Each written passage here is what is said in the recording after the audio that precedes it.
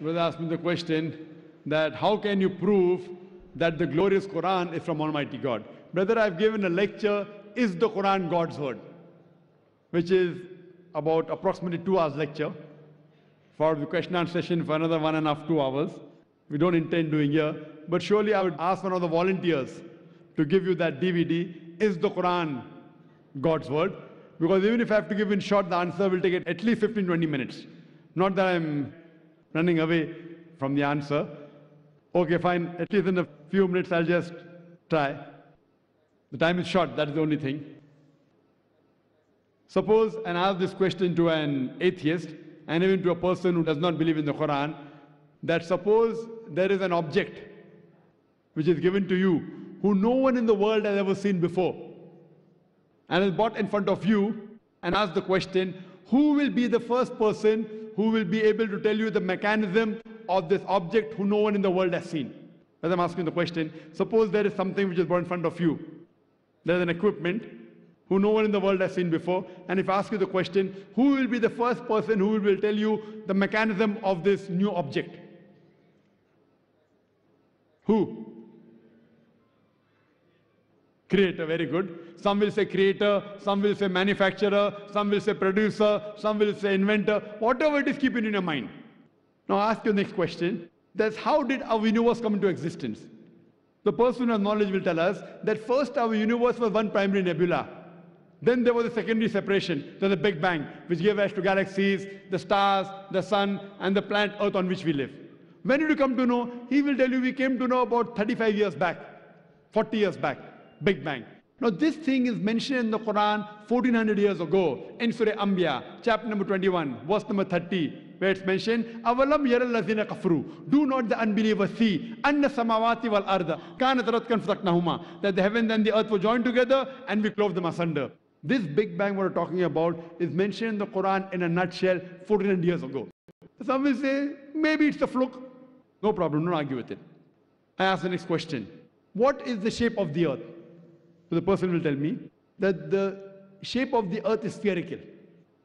When I ask the question, when did you come to know? He will tell that recently, 100 years back, 200 years back, previously we thought that the earth is flat. It was in 1577 when Sir Francis Drake, he sailed around the earth and he proved that the earth was spherical. The Quran mentions 14 years ago in Surah Naziyat, chapter number 79, verse number 30. Wal arda ba'da zalika dahaha. And thereafter we have made the earth egg-shaped. And today we know that the world is not completely round like a ball. It is geospherical in shape. It is flattened from the pole and bulging from the center. And the Arabic word dahaha refers to the egg of an ostrich. And if you analyze, the shape of an egg of an ostrich is geospherical in shape. Who could have mentioned that the earth is geospherical in shape in the Quran 1400 years ago? Someone will say, okay, maybe a Prophet Muhammad, peace be upon him, he was very intelligent. Don't argue. Continue. When we ask the atheist or a person who doesn't believe in the Quran that the light of the moon, is it its own light or reflected light? So he will tell us that previously we thought that the light of the moon was its own light. Recently, 100 years back, 200 years back, we came to know that the light of the moon is reflected light of the sun. The Quran mentions in Surah Furqan, chapter 25, verse 61, that the light of the moon is borrowed light. It's described as munir or nur, borrowed light or reflected light. Who could have mentioned this in the Quran 14 years ago? When I was in school, I had learned that the earth and the moon, they revolved and they rotated. But the sun was stationary. It did not rotate about its own axis. Quran mentions in Surah Anbiya, chapter 21, verse number 33, Huwa alladhi khalaqa al-layla wan-nahara. It is Allah who has created the night and the day. Wash-shamsa wal-qamar, the sun and the moon. Kullun fi falaki yasbahun. Each one traveling in orbit with its own motion. The Quran says the sun and the moon, besides revolving, they're also rotating about their own axis. Today we have come to know that the sun takes approximately 25 days to complete one rotation. Who could have mentioned this in the Quran 1400 years ago, that the sun rotates about its own axis? Furthermore, recently we came to know that the universe is expanding. It was Edwin Hubble who mentioned this. Quran mentions 1400 years ago in Surah Dariyat, chapter 51, verse 47, that the universe is expanding.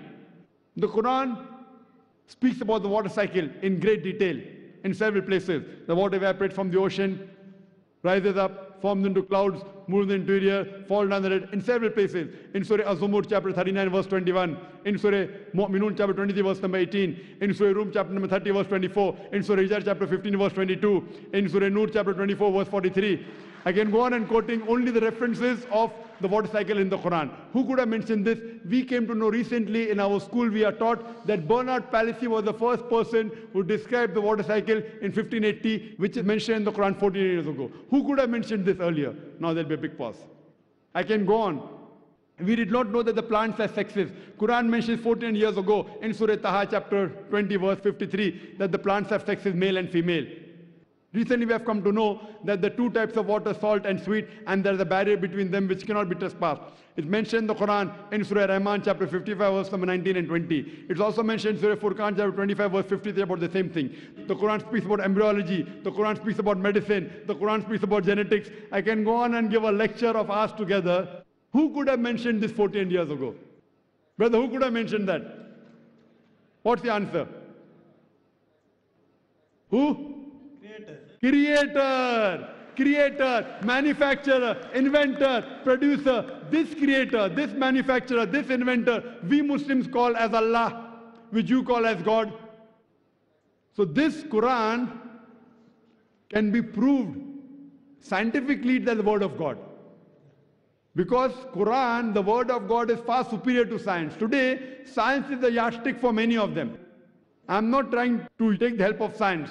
I'm using your yardstick, science, along with my yardstick, the Quran, which is far superior, and I'm trying to prove to you what your yardstick has mentioned today, Quran has mentioned 14 years ago.